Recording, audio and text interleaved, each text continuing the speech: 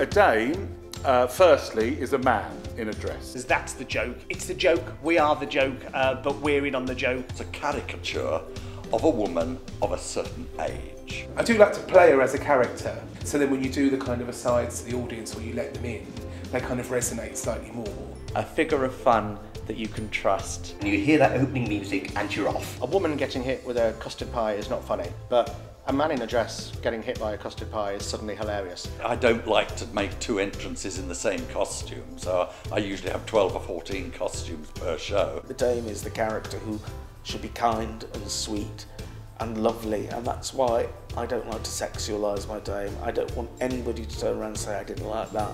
What I consider all the greats have gone, have long gone, so we need new greats and we need people just to do the homework and keep the tradition alive. When you invest in how other people did it and they did it really well, suddenly it becomes really freeing. We're progressing further and further with Pantos. They're getting shinier and bigger, and they're becoming West End productions, so the dame has to step it up every year with that as well. Just hone and hone that craft year in, year out.